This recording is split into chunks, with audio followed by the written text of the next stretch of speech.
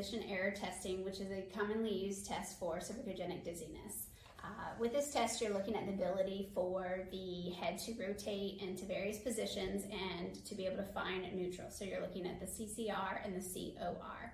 With this test, you'll need the patient to be sitting on a stool. You'll need a laser along with the target and a measuring tape. So once the patient is sitting and has the laser placed on their head, you're going to ask the patient to try to sit in a neutral position, or where they feel like they're in neutral or their head is straight on.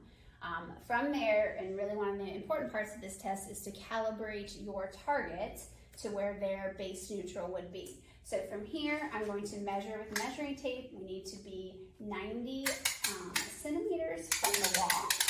And you're going to use their nose as a point of contact for that 90 centimeters. So actually, I'm going to have you scoot forward just a smidgen. Perfect. So that's 90 centimeters there. Then from right where the laser is, I will then place the target right into the middle here to what her neutral is. Perfect. All right. From here, you're going to ask the patient to close their eyes and then have them turn their head. We'll start to the right as far as you can towards the right. Hold for about 2 seconds and then have them come back to where they feel like is their neutral. And then open your eyes. Very good. So that was actually really good. So she's keeping her eyes closed the whole time. And I'm just going to write on here 1R. So that way I know around where she landed for that first time going to the right. Now I'm going to have you close your eyes, turn your head all the way to the left as far as you can, holding for that 2 seconds, and then coming back to the middle, or what you feel like is the middle. Good. And then opening your eyes. No, that's terrible. So here I'm going to put 1L for first time going to the left. So then you're going to have them come back to the middle. Okay, so you're recalibrating back to that neutral position. Closing your eyes here, I'm going to have you look up as high as you can. Hold for the 2 seconds and then come back to what feels like neutral for you. Good, opening your eyes, perfect. So that's 1 extension.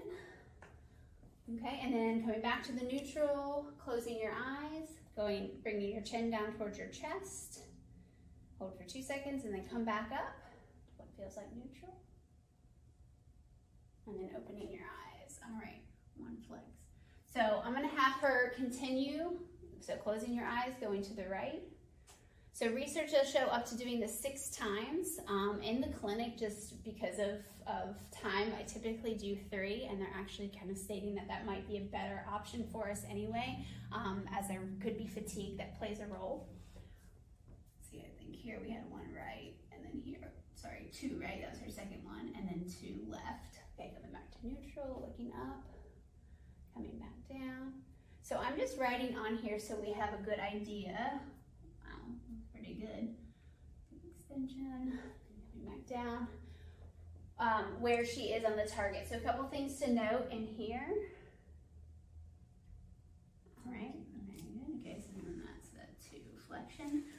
As she keeps going for her 3rd round here, anything that's within this line, the blue area, is considered normal. Anything outside would be abnormal. I like to go 1 time in each direction instead of doing like 3 to 6 to the right or 3 to 6 to the left. I like to create variations. Did you go to the right? Okay. So that way we don't have a level of that motor learning or that motor control while you're trying to test. 3 left, good. Come into the middle, back down. Good. Extension, come to the middle and then back down, good. And then back up. All right, so right in here, 3 flexion. All right, so then from here, I would document and write how many times we were within the normal. So for here, with going to the right, she was 3 out of the 3. Going to the, I'm sorry, she was 2 out of the 3. We missed one every, oh no, that was the left. So we were 3 out of 3 to the right.